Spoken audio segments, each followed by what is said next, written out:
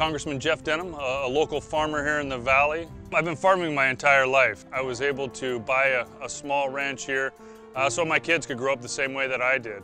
Not only planting trees, but being able to harvest and have full production of almonds here locally. This is a time where the federal government is now coming in to relicense our dams. We should be planning for the next generation of water supply, and yet under this licensing, our irrigation districts have spent millions of dollars and years upon years of research. The federal government is now dictating what our policy is going to be like. This is an issue where we've continued to focus on new water storage in the state.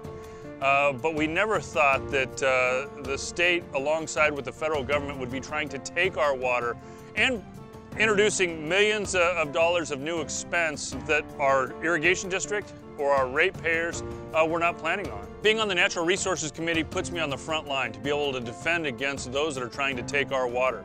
Those that are trying to put new science or new criteria in when we've already spent millions of dollars and years of research trying to make sure that not only do we have good flows, but that we actually are protecting the environment as we do it.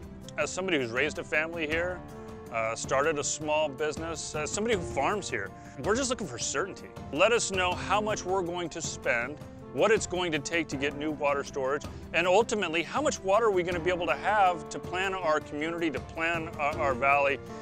But stop changing the goalpost. It's time to stand up and speak out. Get involved. There will be public hearings. We want to hear from you. Send us a letter on how this FERC relicensing is going to affect you and your family.